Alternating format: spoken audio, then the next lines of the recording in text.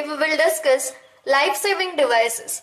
These life-saving devices, they include defibrillators, ventilators, pacemakers, all those devices which are helping in saving the life of a person. So we will discuss cardiac defibrillators in this video. The function of heart is to pump the blood throughout the body, and it performs this function with the help of synchronized action of the heart muscle fibers. The SA node, that is sinoatrial node, is responsible for spreading the action potential over the surface of the atria, causing the two chambers of the heart to contract together and pump the blood into the ventricles with the help of the atrioventricular walls. After some time, the powerful ventricle muscles are synchronously activated to pump the blood through the pulmonary and systemic circulatory system. So now, if there happens a condition in which the synchronization of the ventricle muscles to pump the blood to the pulmonary and systemic circulatory system is lost, is known as fibrillation. Fibrillation can be of two types: atrial fibrillation and ventricular fibrillation. The fibrillation of atrial muscles is called as atrial fibrillation, and the fibrillation of ventricles is called as ventricular fibrillation. Even with the atrial fibrillation, the blood circulation can be maintained but not that efficiently. Ventricular fibrillation, it is far more dangerous, because if this happens, this ventricular fibrillation, if it occurs, the person may get died within few minutes.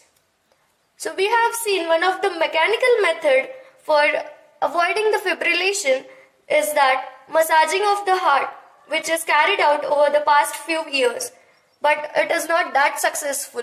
The most successful method of making defibrillation is use of giving an electric shock to the area of heart. So the process in which an electronic device sends an electronic shock to heart to restore the normal rhythm of heart is called as defibrillation. Defibrillation can be done internally or externally. For the defibrillation, different electrodes are used. Mostly the metal disc electrode of 3 to 5 centimeters long is used. Shocks can be delivered to the heart by the means of electrodes placed on the chest of the patient, that is nothing but external defibrillation. Or the electrodes can be directly held against the heart when the chest is open, that is internal defibrillation. The instruments that administers the shock is called as defibrillator. The waveforms shown in the figure, they are nothing but this part, it shows the ECG waveform during ventricular fibrillation. And after the application of shock and restoring the normal rhythm of heart, this kind of ECG, normal ECG rhythm is observed. The basic circuit diagram of DC defibrillator is shown in the figure. It consists of two transformers, T1, T2.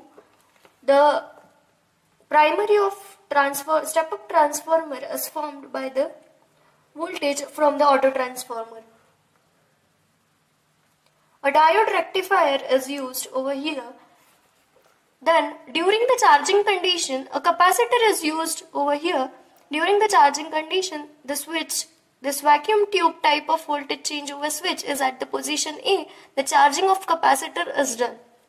Now, whenever the push button placed on the electrodes, whenever it is pushed, this vacuum type of high voltage changeover switch, it goes to the position B, and this capacitor starts discharging through the inductor with the electrodes placed on the chest of the patient. The duration of effective discharge is of 5 milliseconds. The peak value of current is nearly 20 amperes. This inductor is used to shape the wave in order to eliminate the sharp and undesirable current spike going through the electrode to the patient's heart muscles. Thank you.